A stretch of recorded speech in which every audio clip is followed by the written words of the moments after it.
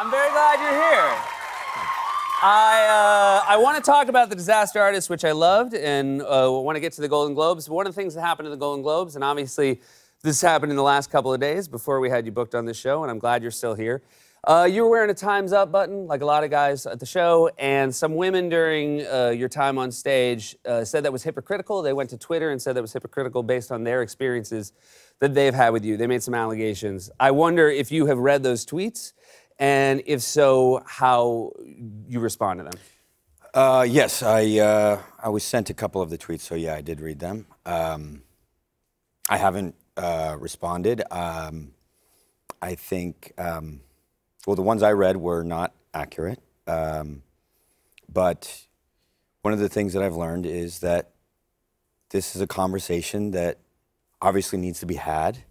There are people, women and others who have not been a part of this conversation, and I truly believe, and why I was wearing the pin, is that they need to be a part of this conversation, and so I support that.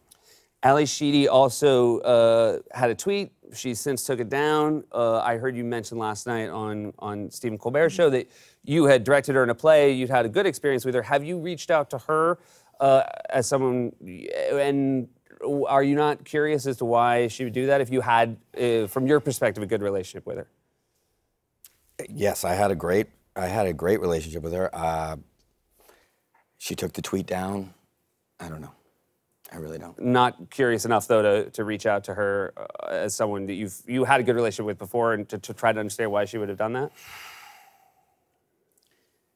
I don't know. It was so shocking. I don't know. I guess I'm just letting it be. Last thing I'll say, or ask about this, I should say. This moment, you know, I think is an exciting time because it's allowing us all remember, especially as men, that there were other people in different perspectives for things that we experienced. Mm-hmm. Does this Time's Up movement and this moment we're having right now, does it make you look back at all and question any of your behavior in the past based on this new perspective we're getting on how women have perceived things for so long? I mean, I think what I really learned, and being here and this week and that show that we were, you know, it was, mm-hmm. I mean, it was so powerful in there. That we heard some amazing things from some amazing women. Like I said, you know, there are stories that need to get out. There are people that need to be heard.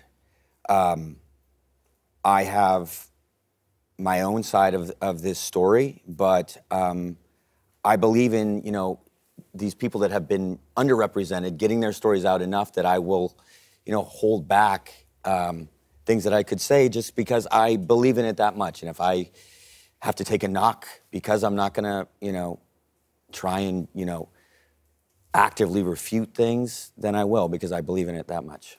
Well, I want to also move on to the film you made. Okay.